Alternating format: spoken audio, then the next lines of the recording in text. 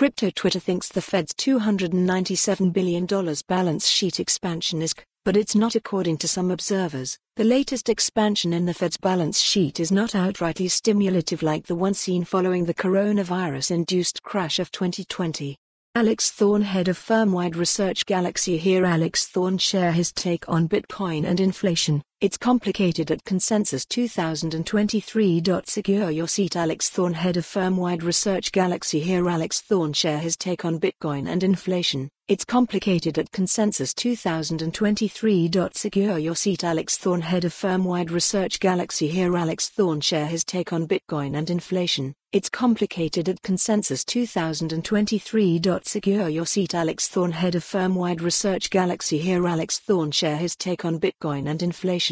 It's complicated at Consensus 2023. Secure your seat. The U.S. Federal Reserve's Fed balance sheet expanded by $297 billion to $8.63 trillion in the week of March 15, reaching the highest value since November. The sharp increase has Crypto Twitter saying that the world's most powerful central bank has restarted quantitative easing, which involves buying assets like government bonds and mortgage-backed securities to inject liquidity into the financial system.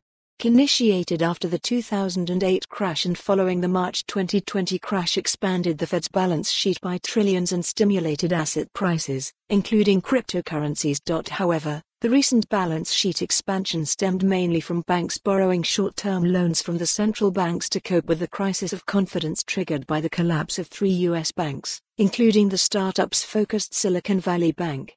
Is increasing the balance sheet. Follow the URL for the full article. For more on this story, visit the news article link.